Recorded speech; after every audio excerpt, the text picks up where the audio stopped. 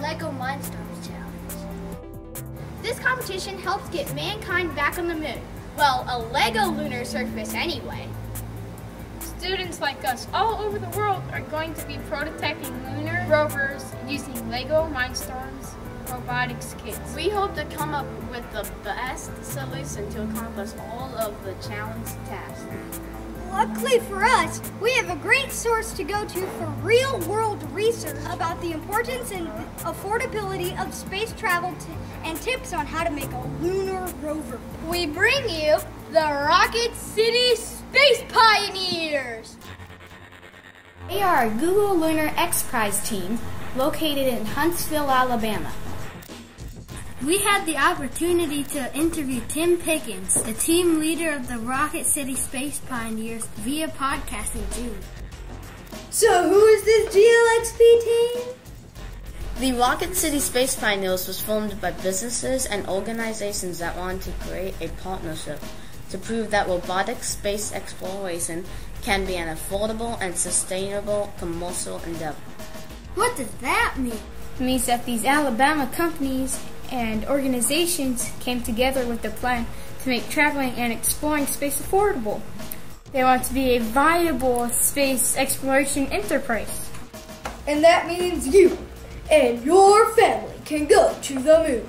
It also means that entrepreneurs who want to take advantage of mining helium-3 and launching other space missions from the moon will have an easier time at realizing their dreams. The Rocket City Space Pioneers are also one of the 6 GLXP teams to supply NASA with scientific data and one of the only 3 teams to supply them with flight component results.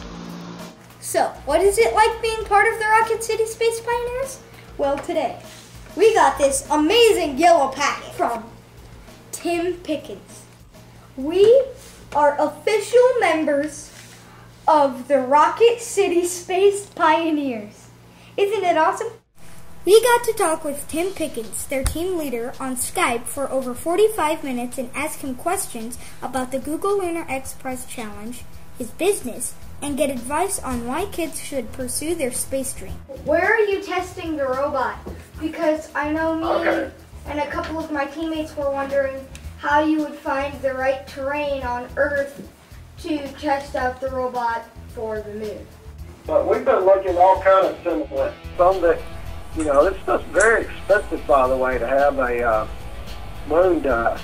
My advice would be, if you really want to have fun, you guys can get some flour or something. Oh, thanks. Or go get some sand and some who knows what. It's really a fine powder, It's we actually thought when we first landed. One of the things we really like about the Rocket City Space Pioneers is they have fun, and I encourage kids to have fun too, like me.